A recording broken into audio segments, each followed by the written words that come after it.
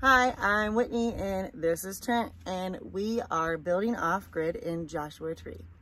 My husband and I purchased land in Joshua Tree, California high desert, and we are building off-grid in it. We ordered a yurt from Pacific Yurts. You can go check out their website. We'll link it below. It will be ready in July, and you can come along with us on this journey of what it's like to live in the desert in our camper until our yurt's ready, and what it's like for us to put up our yurt and build everything. So by ourselves. Completely by ourselves.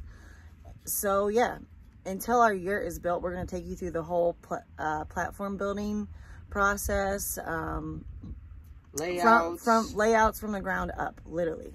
Pathways, stone pathways. We're going to make it completely self-sustainable as far as reusing our water and doing home biogas and solar, so that we can be completely self-sustainable. So yeah, that's our journey. And now we'll show you the property. Now we will show you the rest of the property. As you can see, it's a very open, beautiful land. We have 2.3 acres of it, and the rest is BLM land, recreational use.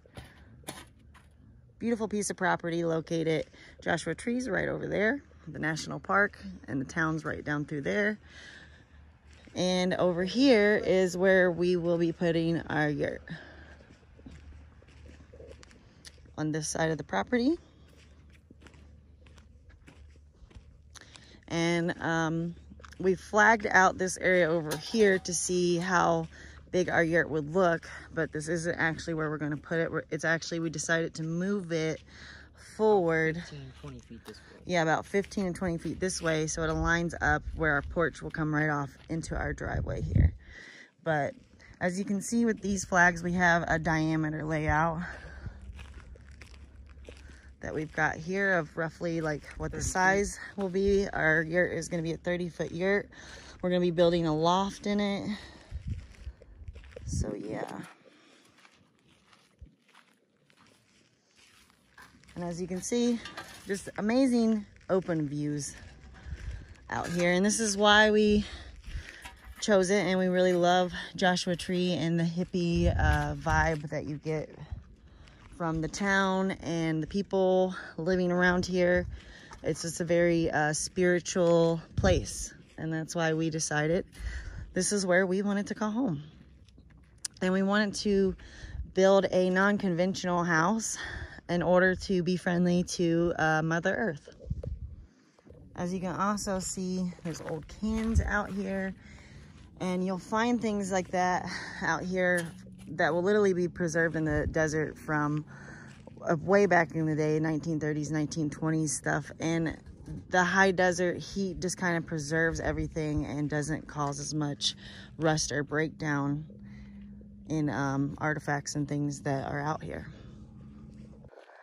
While we wait for our yurt to be made and put together, we are staying out here in our camper. It is a Gray Wolf, and we had HughesNet Wi-Fi installed in the meantime, since we will be living in it until July, until we go pick up our yurt in Oregon and bring it back here to build. We did also equip the camper with solar completely. And you can see, here's our battery bank that we have. And our solar panels are on top, and we installed that ourselves in order to live out here off-grid for X amount of months until our yurt is ready. And we have our generator to run our power tools and any backup that our solar batteries might drain at night if we're using excessive power, and we might need to give them a little boost. So we have the generator here for that.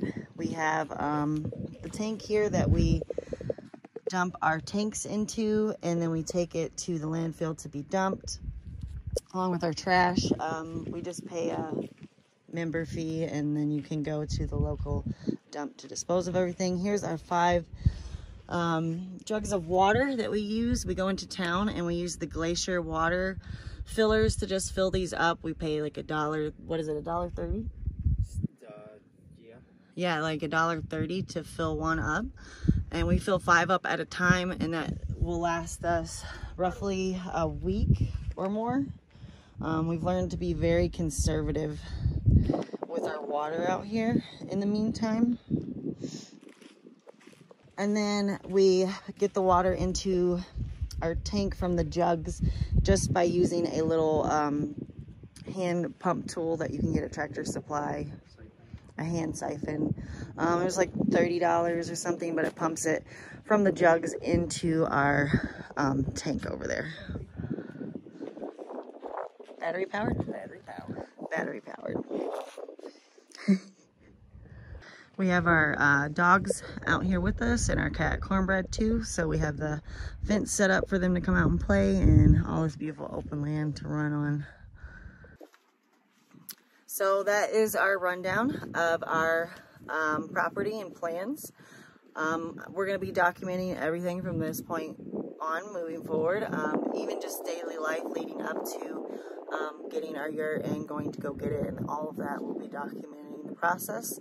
So if you're interested in building off-grid in the high desert in crazy hot conditions, crazy wind conditions, very unforgiving place, but a very wonderful spiritual place. Yeah, if you're interested in any of those things, you're at the right place, and it's nice to meet you, and welcome to our channel. We'll be doing lots of things, and I'm sure we'll be making lots of mistakes along the way that you guys can comment and help us on. So let's be friends. Like and subscribe for Tritney Adventures.